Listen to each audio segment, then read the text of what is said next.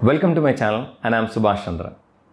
This video is going to be an eye-opening video for those who wanted to know about different job roles available in piping engineering, so that you will be able to choose your favorite job role to pursue your career further. Because every person should have a passion, should have an interest, only then he will be able to pursue their career successfully. So this video will give you a clarity about which particular job you have to choose within piping engineering to pursue your career further. So we will be discussing about 5 different designations available in piping engineering, and we will also talk about 4 different factors such as qualification, responsibilities, opportunities and growth. So without wasting your time, let's get started. So the first one I would like to bring is piping designer designation. So let's understand what is piping designers are all about. Piping designers are considered to be an expert in handling tools, and they will have proficient idea about how to use the tools from basic to an advanced.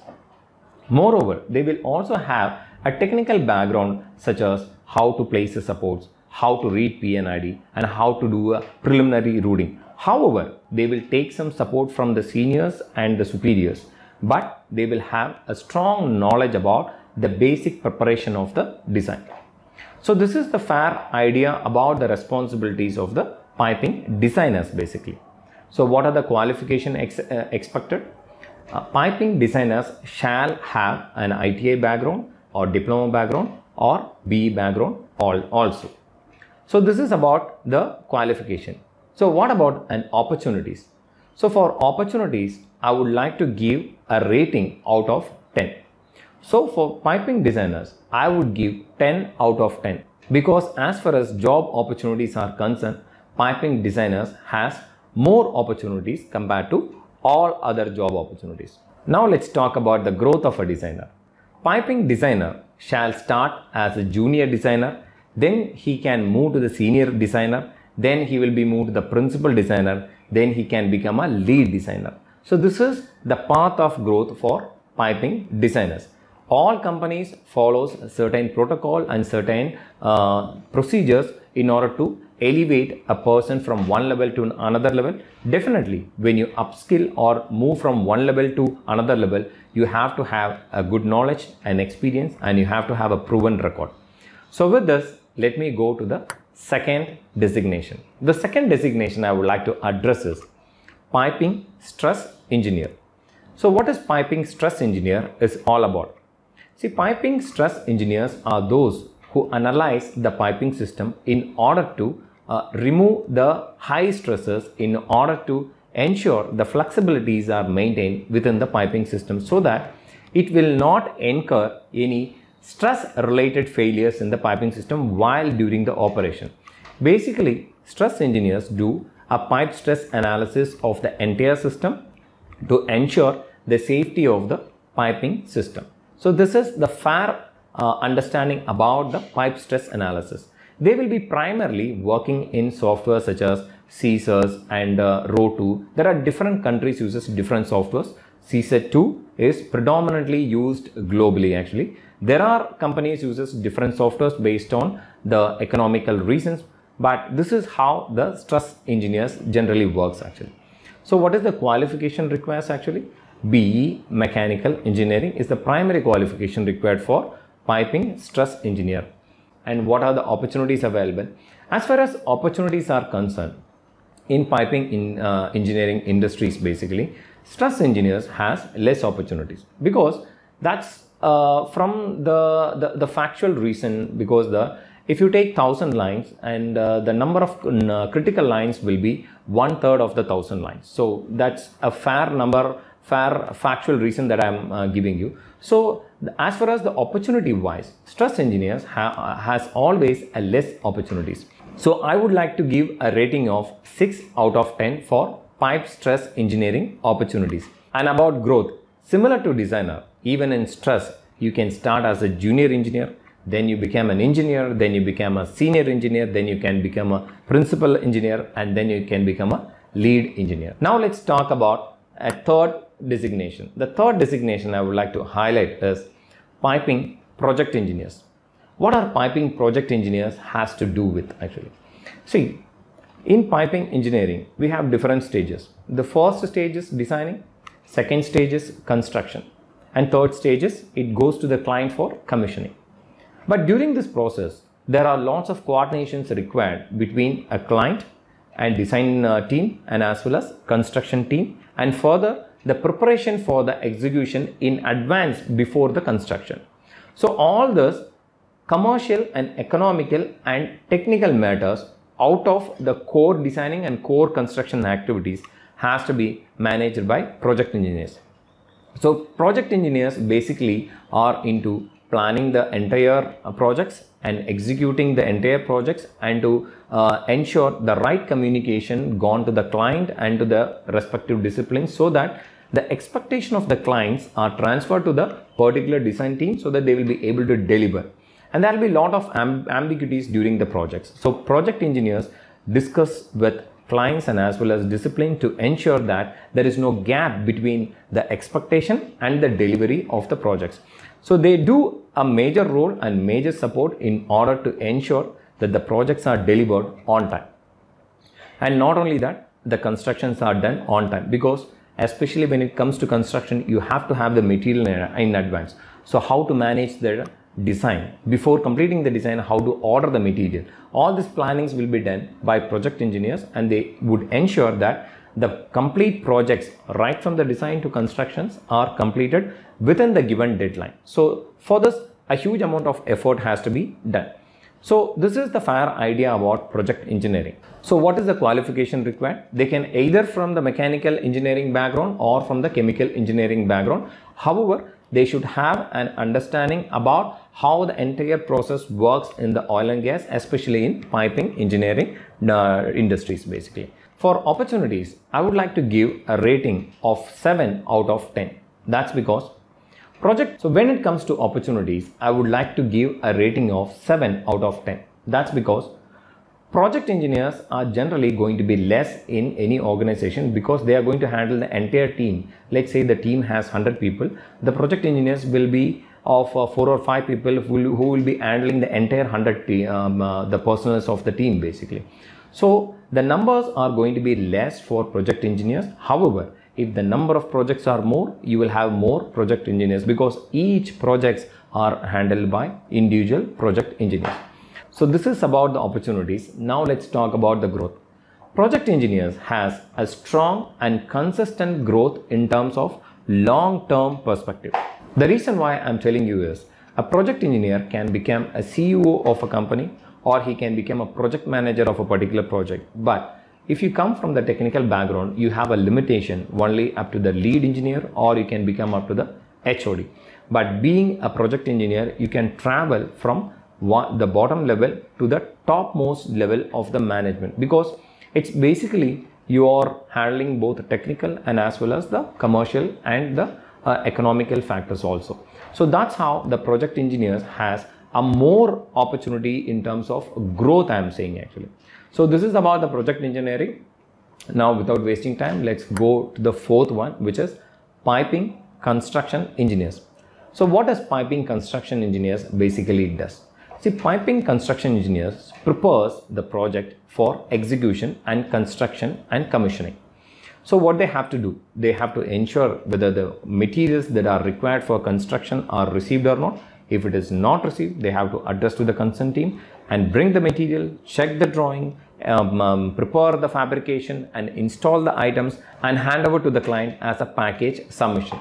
So this is the fair understanding about piping construction engineers. So basically, the piping construction roles are a field oriented role. There are office roles, but those are partially. These roles are basically a field oriented role. That's why most of the engineers won't prefer it, but this is a pure technical job. Don't think that construction is a non-technical. Construction is a pure technical. You will have to handle a lot of technical issues, which is pertaining to design or pertaining to the understanding or the last minute changes due to the actual field condition or due to any vendor's mistakes or So basically, a piping construction engineer should have an equivalent knowledge of a piping design engineer so that he will be able to complete the project without any bigger issues. If you don't understand the technicalities, that issue will be exaggerated into a different level, which will highlight and bring trouble to every other teams which are involved right from the beginning. So as far as the qualifications are concerned, the piping construction engineer should have a BE mechanical engineering background, because this is core mechanical engineering activity. Now let's talk about the opportunities. For opportunities, I would like to give a rating of 8 out of 10. That's because there are lots of requirements for piping construction engineers. There are n number of projects that are going around the world. Indeed, the requirements for piping construction engineers are huge. That's why I have arrived this number. Now let's talk about the growth. As I said, piping construction engineering is a core technical engineering. They would also get a privilege to aware about different disciplines because they are at the execution part. So during execution, they will be able to understand how the instrumentation engineering works, because they can see the implementation directly. How the electrical part works, because they can see the implementation directly. Likewise, they can see how the civil works. They can see how the equipments are installed, what kind of building requirements, what is the inspection requirements, and they also get to read these design documents every now and then, so they understand the overall design. So as a whole, the construction engineers also has a more probability to become a project managers, and then they can become a further level according to the upscaling. So the first level that I could see for a construction engineer, so they can immediately become a project management if they can acquire different knowledges of different disciplines, which we don't have for other disciplines such as piping designers or stress, which they mostly work in one particular area. But only for piping construction engineers, they get to have this privilege of understanding different field because they are on the field. So I could see, as far as the growth wise, they can go up to project manager in a short span, and from project manager the growth is immense. You cannot stop them. So either they can start their own company, or they can become a manager of a particular company which handles the entire construction programs basically. So because construction has huge opportunities and construction has good profit also. So this is about the growth of piping construction engineer. Now let's talk about the last designation, which is my favorite designation, which is piping design engineering. So let's understand what is piping design engineering is all about. So before understanding piping design engineering, so we have to understand what is the main role of them basically. See, in order to bring any plant, like any process plant, you have to do some study. And this study has to be transferred into a design, which will be further transferred to the drawings, and these drawings will be further sent to construction for execution, right? These stages requires immense calculations, immense design efforts, because you have to meet your design with respect to the client requirement, international standards, local standards, and you have to see the accessibility, operability, lot many factors are there. So piping design engineer role is to understand the scope requirement from the client and deliver the piping infrastructure which is reliable, which is operable, which is accessible enough, so that the drawings will be produced according to their design and it will be sent to construction for further execution. So this is the highlight of the piping design engineering. So let's understand about the qualification. Piping design engineers should have a BE mechanical engineering qualification as a minimum qualification to get into this particular field. With diploma, you may not be able to become a piping design engineer. If you are a diploma candidate, I would strongly advise you to do the BE in mechanical engineering through distance, or by the convenient way that you can do it. Even you can go to the take a day scholar course also. That will give a lot more valuation for your certifications. So this is the basic requirements, and the diploma candidates has one more a kind of a growth to become a piping design engineer is if they have an experience of nearly 15 years in piping design and have worked a couple of projects as a design engineers, and they can become a piping design engineers. But however, if you are a fresher and want to start your career in piping design engineer, then you have to have a BE Mechanical Engineering. So this is about the qualification.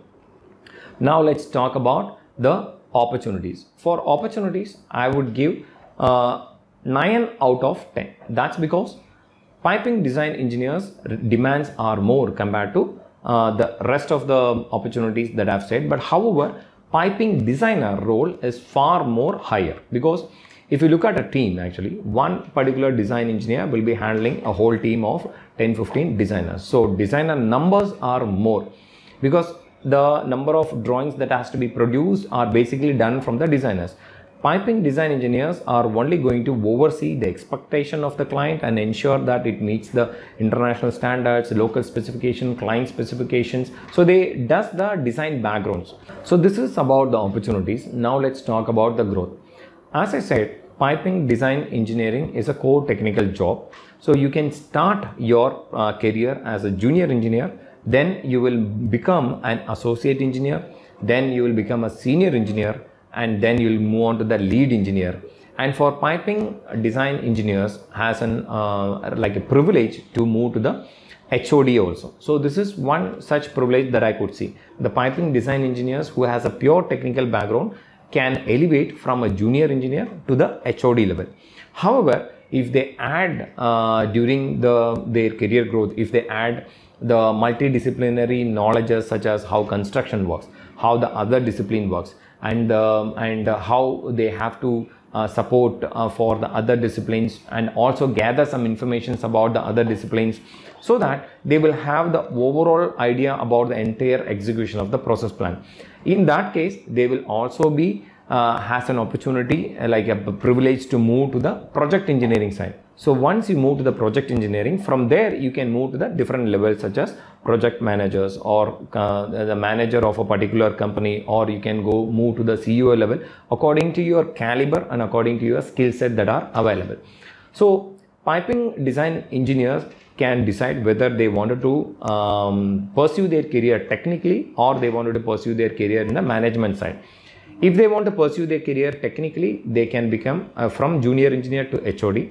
If they want to become a project manager or a top management person in any organization, parallelly they have to acquire the knowledge of how the entire business works, how the entire management works, what are the management skills that are required, how to improve the team performance, and how they can bring the benefits to the company by reducing some cost actually. So these kind of knowledge, if they can acquire, they can pursue the management side career.